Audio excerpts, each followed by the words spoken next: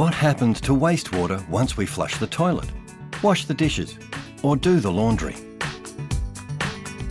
When a toilet is flushed or water goes down the sink, it travels through sewage pipes to a treatment plant.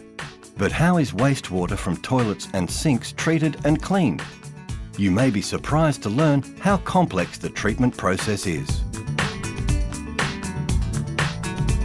By the time it reaches us here, we refer to wastewater as sewage. A treatment plant removes contaminants from sewage so the clean water can be safely diverted into the ocean. The original Altona treatment plant was constructed in the 1960s to service the local area. In 2007, it went through a major upgrade and now services just over 20,000 properties. Once the sewage enters the plant, it flows through two screens that remove litter from the sewage, such as cotton buds, bits of plastic and other debris. Though sewage is mostly made up of water, the solid part of sewage, or biosolids, are separated from the water here, where the biosolids settle at the bottom of these reactor tanks.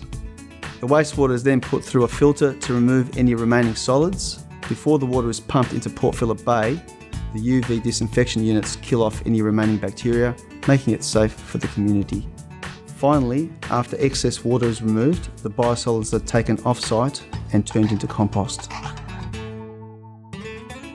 The Altona Recycled Water Treatment Plant started operation in 2011. The plant is located within the grounds of the Altona Treatment Plant and is operated by a contractor on behalf of City West Water. Recycled water is produced using the treated wastewater from the Altona Treatment Plant. The wastewater goes through an intensive cleaning process at the treatment plant to become what we refer to as fit-for-purpose recycled water.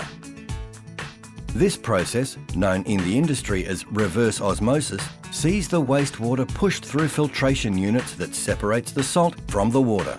The process includes advanced disinfection and salt reduction to ensure the quality is suitable for customer use. Instead of being released to Port Phillip Bay, the recycled water is sent to industrial and business customers in the Altona region. The Altona Treatment Plant continues to be a vital community asset.